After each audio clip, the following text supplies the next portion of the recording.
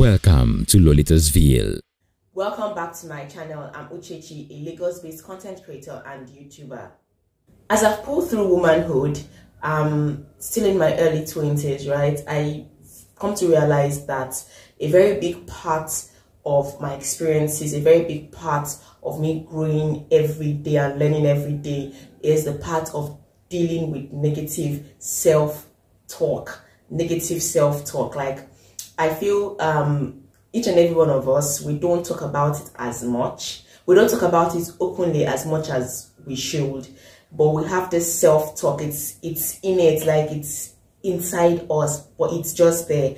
And this negative self-talk just has its way of, impacting on our decisions, impacting on our work, impacting on a lot of things that are really, really vital to our day-to-day survival, really vital to our work, what we do, and our relationship with people, right? So this is just outlining 6 ways that I have thought about. 6 ways. This is me highlighting 6 ways that we can stop negative self-talk. I just finished filming a YouTube shorts or reels. It's going to be on Instagram. It's going to be on YouTube here, detailing in a nutshell what my 20s is like right now. And I'm like, it could be overwhelming, right? But we still need to speak positive words into ourselves. We still need to tell ourselves that we can overcome. So 6 ways to overcome, or 6 ways to stop negative self-talk. 1, you need to remind yourself how far you've come. It's very important. You can never remind yourself enough. Every day you've come far. For the next 24 hours, after the next 24 hours, you think about your last 24 hours, my dear. You have been through a lot. You are coming from a lot. So I think you need to constantly remind yourself of how far you've come. 2, I think we need to always remember that feelings are not facts. That is why they are feelings. Feelings are not facts. Not at all. You feel it here, you feel it here, it's not a fact. Doesn't guarantee that it's a fact. The third one, you need to accept that nobody is perfect. You need to see. In fact, that brings me to my 4th one, right? Stop comparing yourself to others. First of all, accept that nobody is perfect.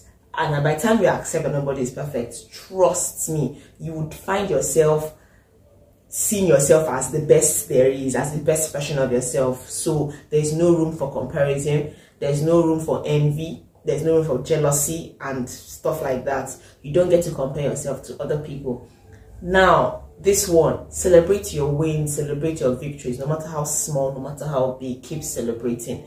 You achieved something today, you did not achieve something today. The fact that you are alive last one, the fact that you survived the 24 hours, especially if you're living in this part of our world, Nigeria, please celebrate your small wins, celebrate your victories. Period. And last but not the least, please give yourself the same grace you give to other people. I find out that we as humans, or especially we as young people, we tend to forgive other people more than you forgive yourself.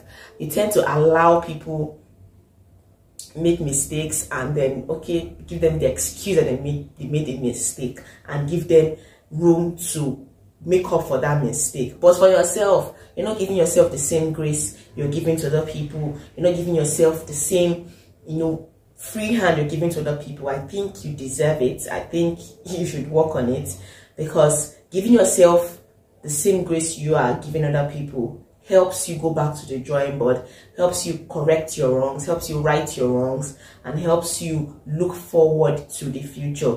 Doesn't make you feel like, oh, this is the end. Like, I did this, it's bad. I did it like this and it came out bad, and that is how it's going to be. No, it also helps for room for improvement, self-improvement, and also better productivity in whatever you do.